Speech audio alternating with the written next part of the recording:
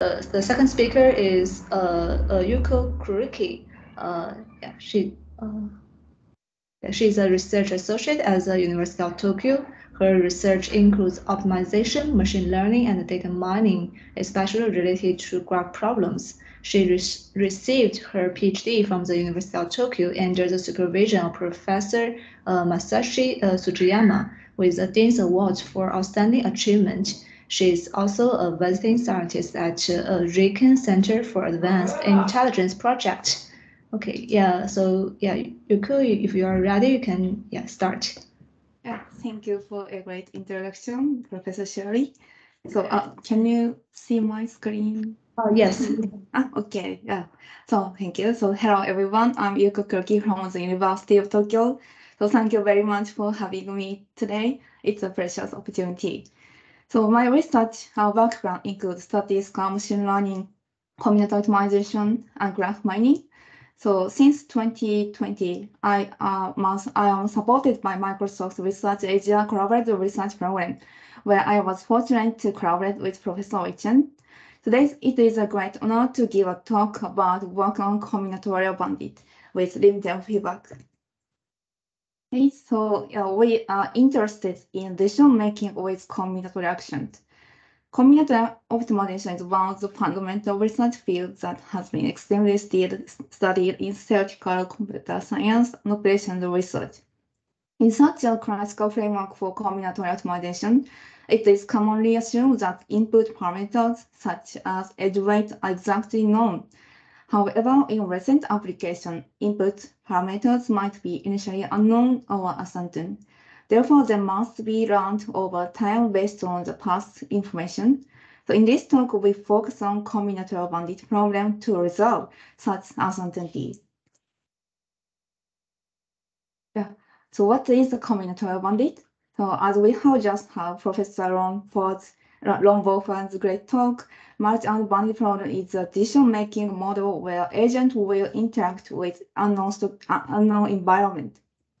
The problem of combinatorial bandit is a generalization of multi-armed bandit problem, which considers combinatorial actions. So our subset of underlying base arm, called the superarm, is an action in this model. In the stochastic combinatorial bandit framework, outcomes from superarm are assumed to follow the unknown probability distributions. So at each round, an agent pulls one superarm, and the outcome depending on the pulled superarm are revealed as feedback. The most well-studied objective is to minimize the cumulative regret. Another popular objective is to identify the best superarm with the maximum expected reward, using as few exploration runs as possible. In this talk, we focus on pure exploration objective. So there are large body work on combinatorial pure exploration since Chen et al. 2014. Earlier work assumes that the outcome from each individual edge is always accessible at all rounds or had studied the semi-bandit feedback, in which after putting a superarm, random feedback from each component in the superarm is observed.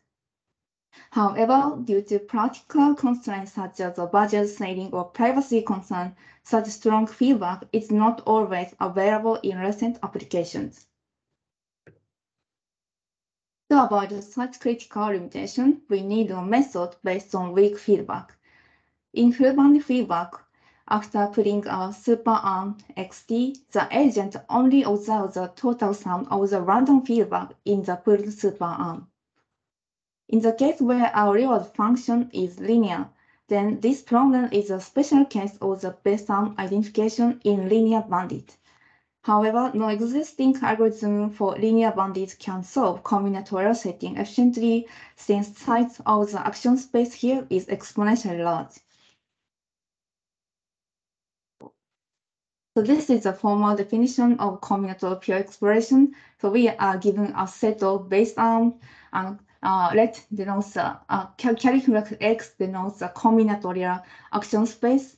This is a family of indicator vectors of matching or spanning tree or path. So this combinatorial action space is defined by the given combinatorial constraint. So theta is the unknown latent vector. At each round T, the agent will choose one superarm XD, then she will observe the random rival depending on the chosen XD.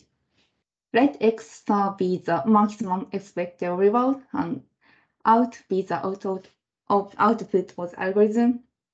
So fixed confidence setting is formulated as follows. So we are given confidence parameter delta, then the agent must guarantee that probability that output is optimal superarm with high probability. Here, the evaluation metric is the number of samples that the agent used to output. This is called the sample complexity. So another objective called the fixed budget setting is formulated as follows. Given the sampling budget T, then the agent minimizes the error probability. Yeah, this is a big picture of our current development. Our aim to develop a computationally efficient algorithm and deal with weak feedback. So we have investigated the combinatorial pure acceleration with full-bandit feedback in contrast to individual samples or semi-bandit feedback. So we also studied the graph running problem as one of the specific instances called the densest subgraph problem in bandit setting. Then we further proposed a general framework which considers nonlinear reward or partial linear feedback. In this talk, I will cover these two works, part of my PhD thesis and collaborative research with Microsoft, where we tackle with the combinatorial pure expression is very limited feedback. First, I will introduce linear reward case with full-bandit feedback. So here is a program setting for full-bandit linear case. So we consider linear reward function, and the observation is called the full-bandit feedback. That is, we can observe the RXD in this form for chosen superarm XD. Here, the underlying the combinatorial optimization, we consider the problem that can be solved in polynomial time, so we can assume that we can access the efficient oracle to compute this maximization. So here we only consider the fixed confidence setting. So I will skip the detailed proposed algorithm, but in higher level, algorithm employs a two-step. So for the first phase, we use static sampling based on G-optimal design, which minimizes the worst-case variance of the estimated reward.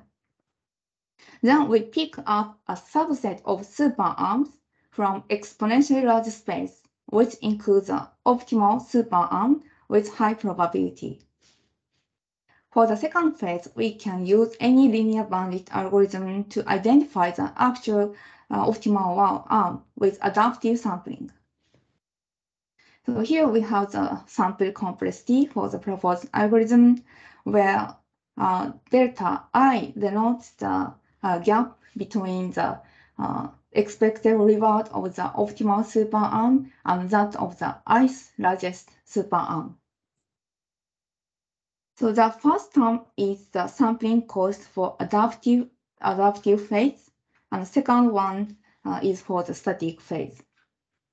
Computational hardness for dealing with combinatorial action is reflected in the factor alpha, which implies the approximation ratio of the G-optimal design, although detailed notation is skipped here. So as can be seen, this sample complexity bound has mild dependence on the minimum gap, delta mean. We show that this bound matches a lower bound for family of instances up to log factors. However, this bound includes the minimum eigenvalue of design matrix, so which is how to give a lower bound, but it implies the trade-off between the sample efficiency and computational efficiency. Okay, so yeah, next I will introduce the study which aimed to deal with dense subgraph discovery with edge-weight uncertainty by combinatorial bandit approach.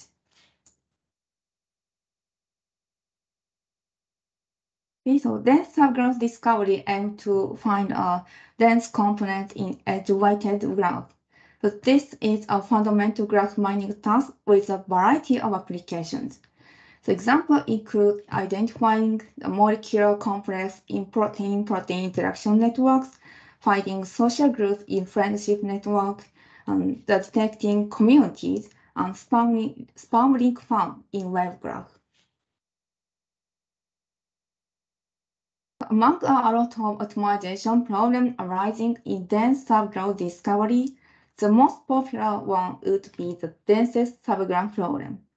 In this problem, given an edge-weight undirected graph, we are asked to find the subset of vertices that maximize the so-called degree density, which is defined as the hug of the average degree of the subset induced by the subset. The densest subgraph problem can be solved exactly in polynomial time. So owing to solvability and the usefulness of solution, the densest subgraph problem has actively studied, and many other problem variants, like here, has been proposed in the literature. So although the most existing model for densest subgraph discovery requires a complete input of the graph data, in many real-world applications, the edge weights need to be estimated from uncertain measurement. For example, consider protein-protein network, where vertices correspond to proteins in a cell, and edge weight represents the similarity or the strength of interaction among the proteins. In the generation process of such networks, the edge weights are estimated through biological experiment using measuring instrument with some noises. As another example, consider social network where vertices correspond to users of some social networking service, and edge weight represents the strength of communication among them. In practice, we often need to estimate the edge weight by observing anonymized communication between users. So recently, in order to handle such uncertainty of edge weight, Miao-chan together introduced a robust optimization variant of the densest subgraph problem. In the method, all edges are heavily queried by a sampling oracle that returns an individual edge weight. However, such a uniform sampling procedure for individual edges is often quite costly or sometimes impossible. So in this study, in order to handle the uncertainty of edge weight, we introduced the novel learning problem for dense subgraph discovery by incorporating the concept of combinatorial bandit into the densest subgraph problem. While sampling individual edges may be costly in real-world applications, it is often reasonable to observe aggregated information of a subset of edges. For example, in the case of social network, due to some privacy concerns or data usage agreements, it may be impossible even for data owners to obtain the estimated number of exchanged messages by two specific users, while it can be easy to access the information with some large group of users because this procedure requires much less information of individual users. In our model, during the exploration period, the runner chooses a subset of edges to sample rather than only single edge, and observes the total sum of the random weights in a credited subset. So we investigate both fixed budget setting and fixed confidence setting, but fixed confidence setting can be improved by our later work, so I only introduced the fixed budget setting result here. So here, edge weight function is unknown to the agent. At each run, the agent chooses a set of edges to sample and observes the stochastic total sum of the reward. Then, based on the observation, agent will update the sampling strategy. So in the fixed budget setting, we are given the fixed number of the sample T. T is given, which algorithm can use. Then we are asked to find a solution that maximizes the reward function. And at the same time, we wish to minimize the probability of error. We consider the approximate solution to define error probability in our theoretical analysis. So our concept is that still be greedy in the face of uncertainty. So in design of algorithm, the key idea is to combine the greedy feeding algorithm for the densest subgraph problem and successive reject strategy for the multi-channel bandit. So greedy feeding is an almost linear time 0.5 approximation algorithm for the densest subgraph problem. This is the classical result. So the successive reject strategy is one of the optimal sampling strategy for the multi-channel bandit. In higher level, at each phase, we use the sampling oracle to estimate the edge weight degree, weighted degree, and we will remove the vertex that has a minimum empirical degree. So for proposed method, we provide the theoretical guarantees as following theorem states. So given any budget T and any latent edge weight W, assume that the weight distribution for each edge has R subvention tail. Then algorithm uses at most T samples and outputs a solution whose density is almost 0.5 approximate solution, with at least probability in the right-hand side. So therefore, by setting the probability error to a constant, one can see that the algorithm requires a budget of T, which is polynomial size sample. To examine the performance of our method in real-world graphs, so the robust sampling represents a state-of-the-art based on robust optimization and edge sampling oracle. So G oracle represents a greedy feeding with knowledge of latent edge weight exactly. So as can be seen in the table, our method required much less sample for single edges than that of robust sampling, but still can find high-quality solutions. So, our algorithm significantly reduce the number of samples for single edges compared to that of existing state-of-the-art algorithm. Okay, so next I will cover the nonlinear reward and partial linear feedback in the rest of time. So natural question might be that can we go beyond the full-bandit and can we deal with nonlinear reward? We provide the first solution for such a challenging setting, which we call partial linear feedback. So partial linear feedback generalizes both semi-bandit and full-bandit. Here we consider the Lipschitz continuity for the reward function. So yeah, this model appears in many practical scenarios. So for example, in crowdsourcing, an employer assigns the crowd worker to task according to the worker task performance and wants to find the best matching with limited feedback on a small subset of the complete graph. So in contrast to semi-bandit feedback or full-bandit feedback, partial linear feedback captures more flexible feedback. For example, we mail the feedback from reward or the project A and feedback from project B, respectively.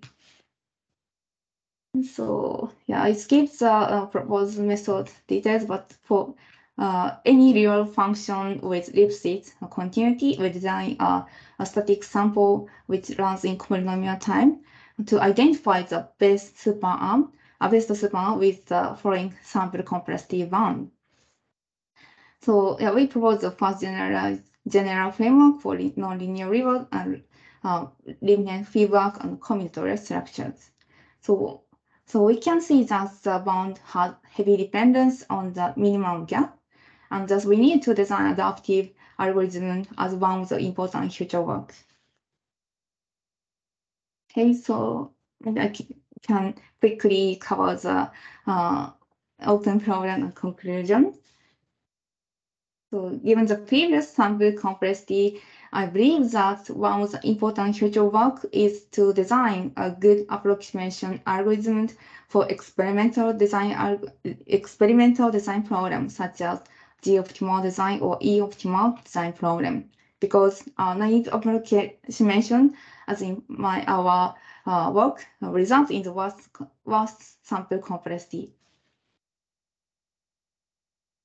So at the same time, I also think it's important to prove a lower bound of polynomial time algorithm.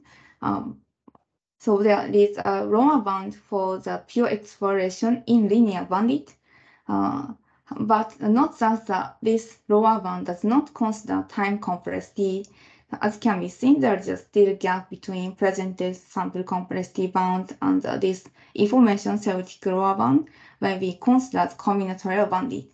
And we believe that such a gap is needed for reducing the computational cost. Okay, so this is the last slide. So yeah, this is a conclusion. So to deal with uncertainty for combinatorial optimization, we studied the combinatorial bandit problem with limited feedback. So there are future problems like that. So yeah, thank you for listening. Okay, thank you for the nice talk. There's recent from the audience. Zhang Shizhuo, you can go ahead. Yeah. Thank you, Kuroki. I'm very interested in your talking, and I have a question about are you collecting the training dataset with label at the training runtime, like the DQN algo do? My question is, are your network or your master collecting the training examples, training dataset at the training time, not download?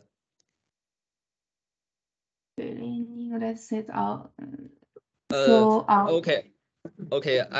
For example, you create a virtual world and let the agent in the virtual world do many things, and your network collecting from the agent for the right decisions, and then training your network. Sorry, I don't know. Rephrase the question, perhaps. Yeah. So the audience question is to ask.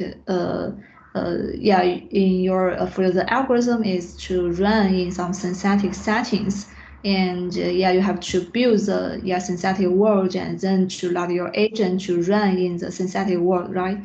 Yeah. I guess the question is how to build the synthetic environment. Is that true or? Oh, my question is, the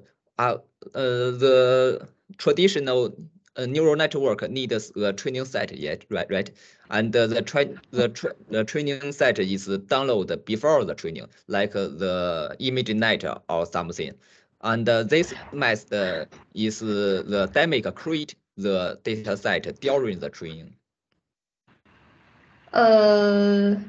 Okay, his question is, so how, I guess the main question is to how to build the synthetic setting to run the agent. Does we just create the environment before the running of the agent, or we just modify the environment during the running of the agent?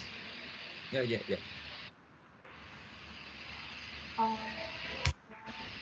So I can't answer the correctly, but to run the reward function, we can utilize the neural networks. So as in the recent work presents using the neural tangent funnel to capture the reward function, which is a nonlinear function. So not using the assumption or linear deficit continuity in this work. But so this is a very interesting direction. So maybe I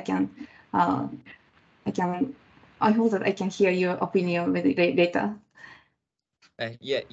Thank you very much. And I think we can talk later. Yeah, thank you. Yeah, thank you for your great question. Thank you. Yeah. Hi, Dr. Kuroki. I have one question, about the result. So you mainly talk about the result for the setting of pure exploration, right? Yeah.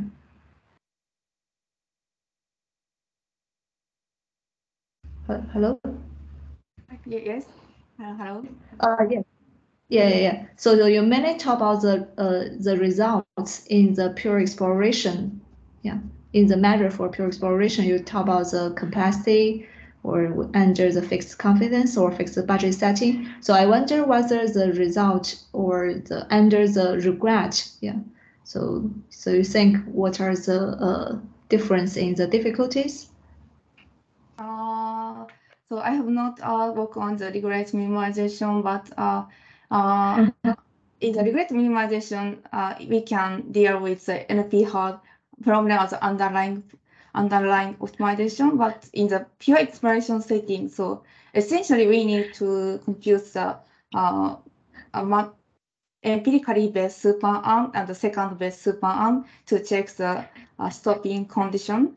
So like based on the LUCB approach, but the pure exploration setting. So this is because the pure exploration setting has a difficulty to deal with NP hard problem, while the regret minimization framework, so we can consider the alpha regret. So using the alpha approximation oracle, so we can cover the many class of combinatorial optimization as underlying optimization. But yeah, pure exploration, this is a difficulty, I think. Yeah, I see. Thanks. Okay. Yeah, Any other? There's a chat box. Xu Tong has one question. Oh, okay. Yeah, I didn't know this. Okay. Yeah. Maybe Go Xu Tong, ahead. you can ask. Maybe I can ask directly. So thanks for the great talk. So I have a quick question on page 11. So in page 11, you use the combination of the G-optimal design and the UCB method, right? So what is the motivation of to use this combination? Why not just use the G-optimal design to do the exploration? And so this is my question.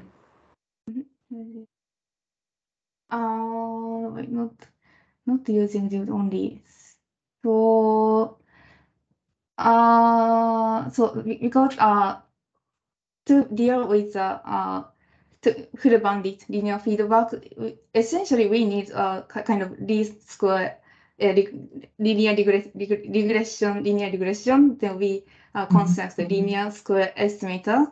So then we suffered from the kind of variance. So the optimal design aims to minimize the maximum prediction variance. So this is used for. This is essentially used for the UCB algorithm, because UCB algorithm use the confidence bands. The confidence bands correspond to the kind of this maximum variance. Oh, okay, I see. Thank you. I will look at your paper for details. Thank you. Yeah, thank you for the question. Okay, thank you. Yeah, I think it's time for us to move on to the next speaker. Yeah, so that's thanks to Dr. Kuroki again. Yeah, thanks for the nice talk.